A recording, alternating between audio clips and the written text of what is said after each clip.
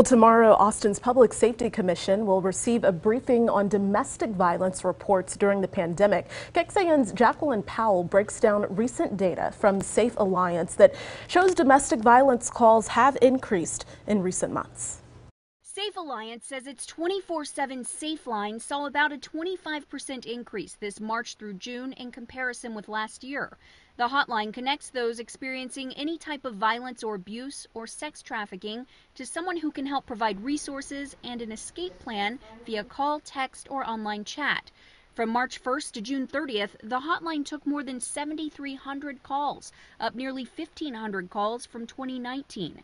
The Safe Alliance says the majority of the calls have been domestic violence related, implying that more people are experiencing violence and abuse during the pandemic, as many are spending more time at home.